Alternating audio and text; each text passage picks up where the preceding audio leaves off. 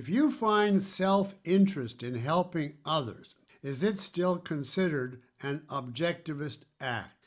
Well, the word find gives that question away, because it means if you feel self-interest in helping others. Self-interest is not something you find. It has an objective definition. It's not subjective.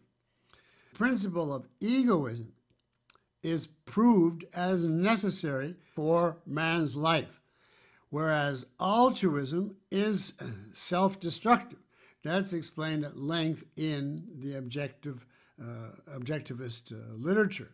So the fact that you enjoy it does not make it to your interest, any more than if you enjoyed a diet rich in fat without protein is for your gastronomic self-interest, even if you find, quote, self-interest in it.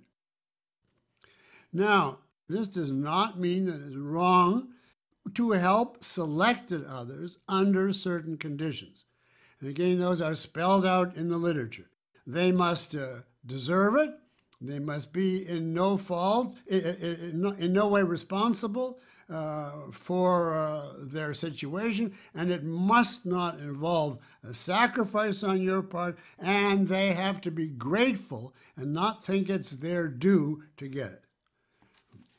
Read The Virtue of Selfishness by Ayn Rand.